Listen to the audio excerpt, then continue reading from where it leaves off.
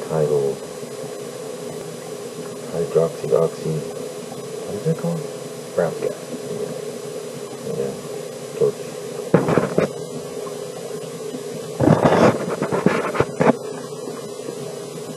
Sides of the head, the temples. It's weird because the word temple is like religious as well as you have temples. And temples are on your head, and your head's where your brain is, and your brain's what controls your body, I guess. And then your mind is somewhere else. What's your soul and controls your brain, right? Or something like that. So, anyway, there's fungus. It's called a lot of different things. I settled on Morgellons because that's what its symptoms describe, and basically it's everything that could be wrong with you. There's one source of all disease. Hulda Clark. She had to move out of the country before she died, because she was telling the truth about things. Anyway, this fungus is under our skin, and we're so used to it. It's so normal that we don't even realize that it's one thing that causes this myriad of problems, from nail problems, skin problems, hair problems, to digestive problems, breathing problems, sinus problems, equilibrium problems, anxiety, autism, Alzheimer's. There's a common factor in all of these things, and it's toxic metal, and coupled with fungus, I believe is how Hulda Clark saw it. She had electronic zappers for this sort of thing, but I'm going old school. I'm looking down there, I got this recorder going too. Okay, let's see if we can make some smoke, huh? Because it's quite thick in the, I mean, you can, the shadows is kind of how you see it. Looking on the right side, it's inverted. Okay. But it's on both sides of my temples, and it looks like you have this thick, vein, and then this swollen area going down the sides of your head towards your temples, and your eyebrows look a little like large corners. That's one of the symptoms of it. Right away. Anyway, I'm going to have to make a better presentation and write it all down so I hit all the main points. But something about this hydrogen flame, it seeks it out. Wherever this stuff, like white hair, perfectly normal white silver hairs would be wanting to sprout out of, wherever my skin is swollen like that, around your knees, around all the joints, wrists, elbows, shoulders, forearms. Once this stuff starts to come out of your skin, this hydrogen flame just like seeks it. Like literally, you don't have to be right on the point. It'll curve over to it. It doesn't seem to do much where it's not at, but where it is, it lights it up, just in the back of the finger, right in the back, medulla oblongata area.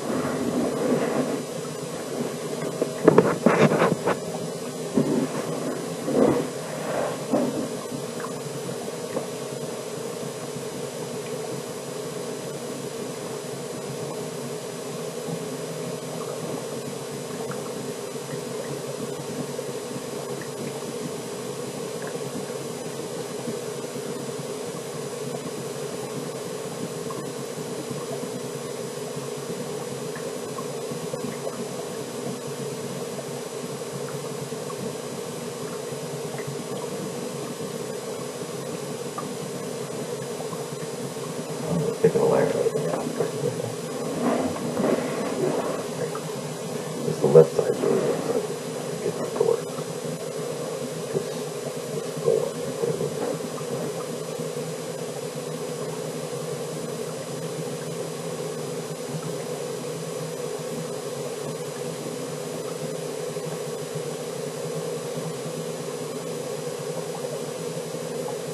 Down my neck too.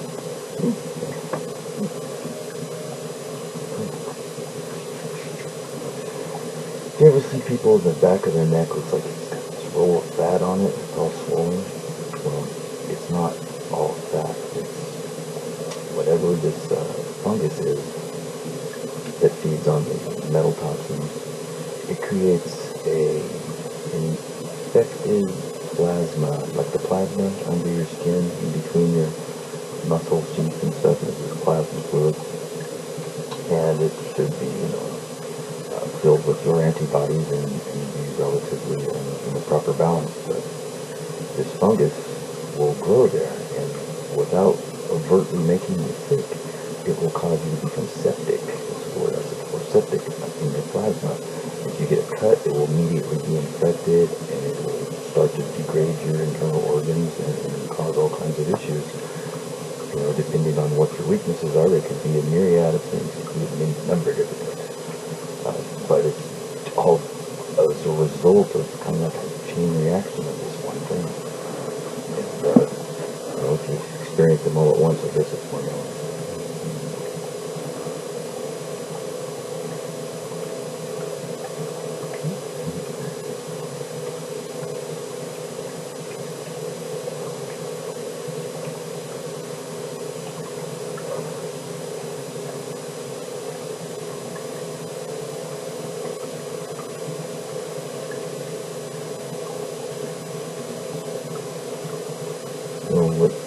When I first started doing this, I was really, really cautious and very nervous, and my sensitivity to the heat was like off the scale.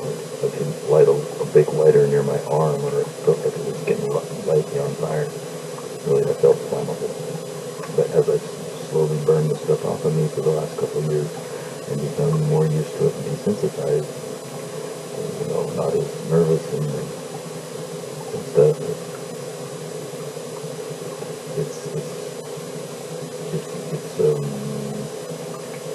It's amazing how much I can burn off in a day. I've done this for hours before, and it smokes every time.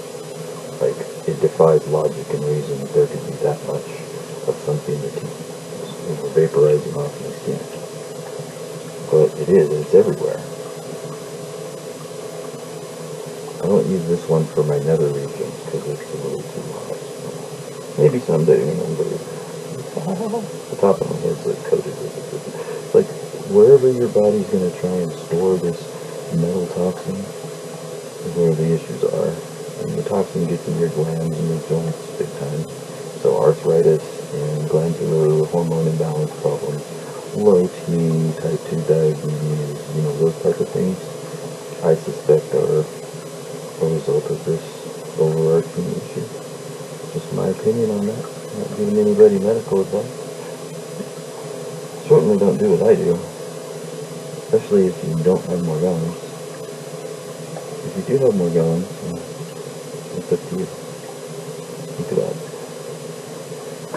And if you need any proof as to, like, if it just seems like I'm some crazy guy, like, oh, burn this shit off with a torch, go back on my channel to 5 years ago and look at the videos, and then bring up 2 of them and compare the shape of my eyes and like you can see them, the shape of my eyes at the corners and just details about that, how I look from then to now. It's night and day. I can't even believe it. I was like almost there, and the stuff is still fucking me up. But it's harder to tell now, so people think I'm faking it. Whatever. I never think it. That one got me. But the swelling, you see the swelling? It's still there.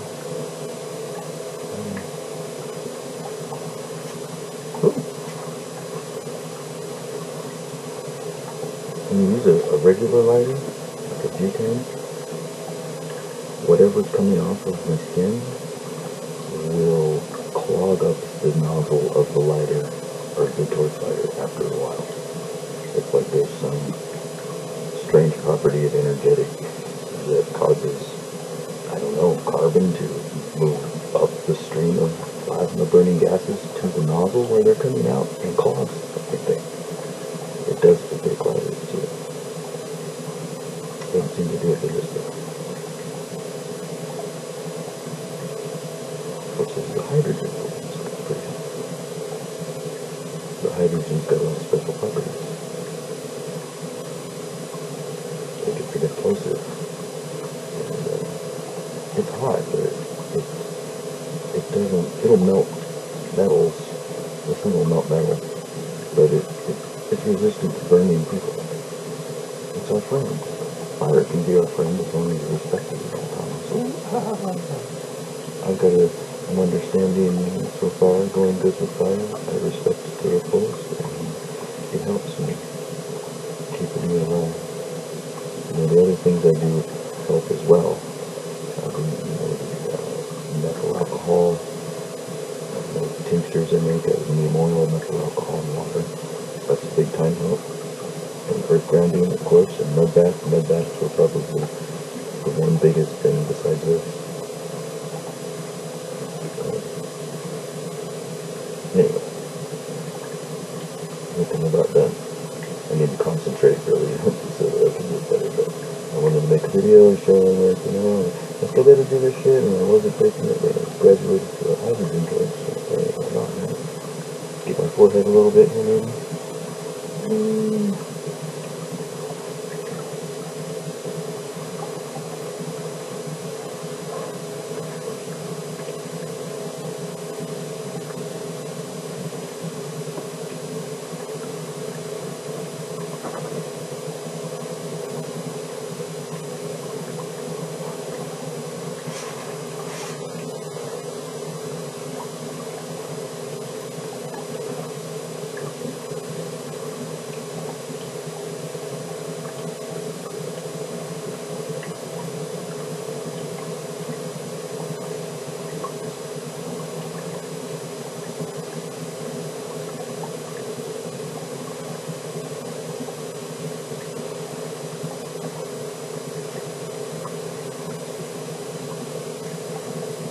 Right where the most of it's at, I can concentrate the flame there and it doesn't burn me. Now, I'm being real cautious with this one because I haven't concentrated this flame in this spot because it's really fucking hot.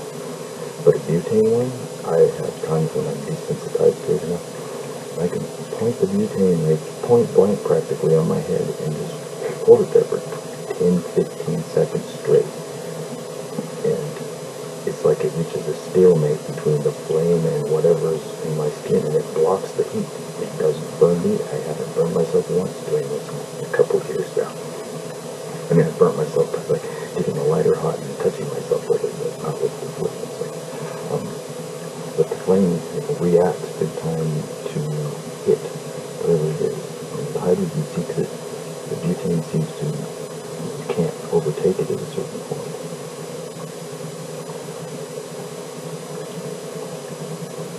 It sizzle and snap. It used to snap, crackle, and pop like a campfire when I put a lighter behind my head, just a bit, and I'd hear like snap, years ago. And that's what ticked me off. One of the things that ticked me off to it. Another was I was living in a house with no formal power, right? And it was winter time, and I had one of those radiant dish heaters with just glowing red coils, and it was really cold that winter, so I had a little tent made in the living room with the heater in it so that I could huddle up close to it. The more gallons at that time was really bad. I had a continuous headache 24/7 for like over a year at that point probably, and swollen temples and get some bad.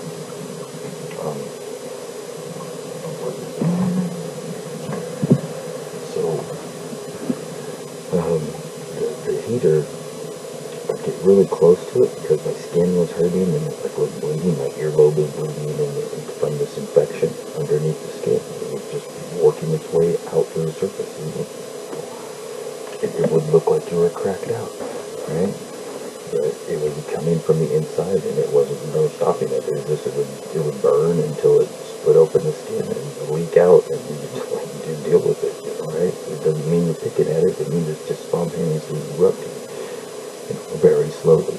Anyway, I would huddle up under the tent by the heater close, and I'd get my face and my head and my ear really hot, and it would seem to, it would use the pain on it, and it would seem to dissipate my headache some.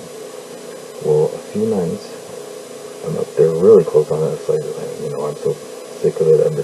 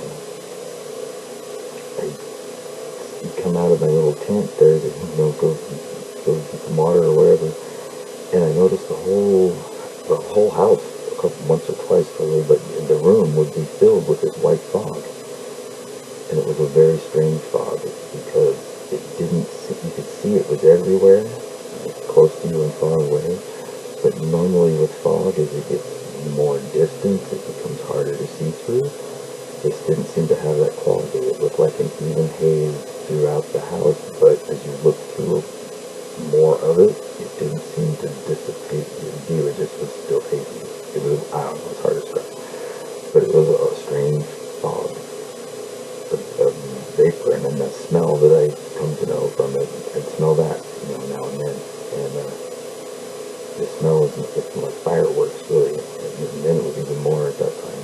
So if I sizzled arm hairs off or whatever under my arms or anything, it would have a different smell, and the smell would be like fireworks or gunpowder. So, I'm just making this video to try and describe how it is that this type of thing is helping. I don't fully, can't, give you a breakdown on what each thing is. I don't have a lab to do this type of, testing in, but my take on it is that there is one source for all disease, and it's pretty straightforward. And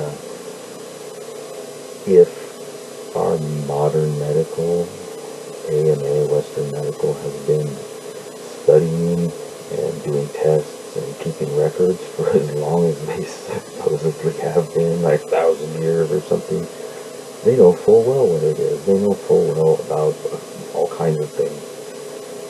So when they know full well and they don't say, then they're not a healthcare organization, they're a disease maintenance industry, which is really what we have, a disease maintenance industry. Because there's no money in people that don't have to have expensive treatments and prescriptions. There's no money in that. The money's in sick people that are just barely getting by, which is good for the government because then they're under control. Sick people don't go out to rallies and protest about things, and they don't, talk about their rights, and they're not concerned about. All they're concerned about is, getting rent paid and getting food on the table and taking care of the sick loved ones. And that's how the elite stay, how do they keep everyone sick. I have a story in there, but it could be true. As in, like, back in the day, King Arthur was trying to think of a way to maintain his hold over the people indefinitely forever, and Merlin came up with this special magical powder. Just sprinkle this in the wells that all the townspeople drink from, and voila, fluoride. You'll be king forever. That's all you need is enough fluoride. It's good for you, Right.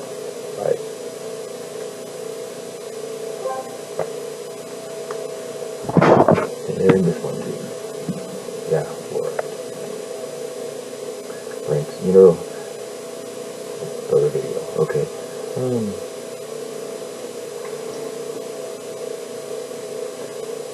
Fluoride, mercury, and aluminum work like hand in hand. Blinky's a three-eyed fish with 2 eyes, except these are 3 hands. Some logo with 3 hands. Anyway, when they combine in your body, fluoride and aluminum create a hybrid of fluoride aluminum. I don't know exactly what they call it. Fluoroaluminum, something. Anyway, and it is 10 times as toxic as either one separately. So when the two combine in your body, it's 10 times more toxic than either one alone. I believe that's how it went, and that's from official toxicology reports and PhD holding doctors. So that's not like medical misinformation or anything. But I just don't recall what the two combine into it. But they do. So the mercury fillings, when I was 12, suddenly, I hadn't had any cavities particularly in my life. And I'm 12, we go to the dentist, and it's being paid for by the state, so the dentist gets to just write the check for how much he wants, right? Yeah. So I go there, and I'm 12, and suddenly I got 9 cavities, and they fill all my teeth with mercury amalgam, fillings. And, thinking back on that, I'm like, no wonder I felt like I was fucking retarded for my entire fucking half of my life. All that mercury and shit. And now that I've had enough dental issues and haven't had enough teeth pulled and fillings pulled, my brain is starting to come out of the fog again. And I just think about that. They intentionally use that specific amalgamate or whatever mixture, force it into your gums, which are right there next to your bloodstream, where they put the fluoride on your gums too. What do people do when they do cocaine? They wipe it on their gums, right? It goes right close to the bloodstream. It goes right quickly. And they're trying to put fluoride in your brain. Which is, hey, hey. And then the aluminum, where does the aluminum come from? Oh yeah, we're protecting the Earth from man-made global warming by reflecting the sunlight back into outer space by spraying above all the towns. Because, that's where all the bad people's poison comes from, that is destroying the Earth. People. Never forget, you're bad, you're doing it. Global warming is real. The oceans are going to rise and flood everything. Pay no mind that when you go down the seaside, this high tide and the low tide, it's exactly the same as it's been my entire fucking life. It has not changed, not. It's exactly the same. Seaside would be underwater if 20% of the snow cap had melted, or ice cap, whatever, had melted already. Sorry, it would. And for some reason, the ocean almost won't. I mean, they change momentarily, drastically sometimes, but on an average, they're still right down the fucking middle, as far as I can tell. It's bullshit. They might, we picked Venice. Well, Venice is going to be underwater. So no, well, Venice is a big, heavy city built on not solid ground, and it's sinking into the ocean. The ocean isn't rising. Venice is sinking. You go anywhere else, or why isn't Hawaii's beaches underwater? Why isn't, Seaside, Oregon, the promenade? You should have tides going up onto it. In fact, there's a picture, a black and white picture on the promenade that shows waves breaking on the railing at the promenade. And the promenade's like 200 yards from the actual shore. And there's no explanation on the picture. It's just down along there on one of the shops, or on something down there. I think it's on the public park sign, but there's no explanation for the picture. It doesn't say when it happened or what. And you're just like, was there a tsunami? How'd the water make it all the way up here? And this picture, this old black and white picture, it's never done that in my lifetime. I've never heard of Seaside getting swamped out yet. I mean, it could have happened. I don't know. Strange. The ocean's so sandy. But we gotta spray a bunch of chemicals and make sure that we stop that man-made pollution, right? And what happened to the ozone hole? Oh my goodness. The list goes on and on. Like, everything's a freaking lie. What the healthcare industry tells you to be a lie? It's ridiculous. Anyway, I'm going to end the video. Take care. Thanks for watching. Appreciate that people can relate.